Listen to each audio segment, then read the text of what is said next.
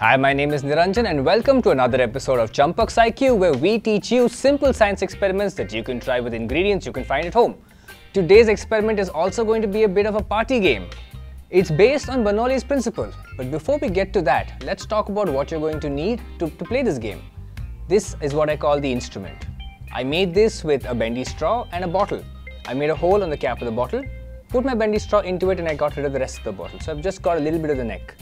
Now, Bernoulli's principle states that when a shaft of air is moving upwards, the pressure in the air is going to be lower than the air around it. So if I were to put a ping pong ball here, it would just stay in place. Why does it stay in place? It's because the air acts upon it in an even force, and when the ball tries to move out of the shaft of air, the high pressure air around it sort of pushes it back in. But because the ping pong ball is a nice smooth round surface, it sort of bobs in place. But how is it easy if we play a race like that? So to make things a little more interesting, we're going to play with a scrunched up piece of tissue, maybe even a cotton ball. We toss that in and we blow. The ball starts spinning instead of staying in one place and bobbing around. Now this is because the ball of cotton or the ball of tissue has a lot of pockets in it, so the air sort of gets in there and starts giving it a bit of a spin.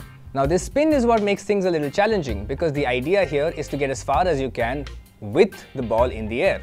Try this at home and tell me how far you managed to go. Leave them in the comments below.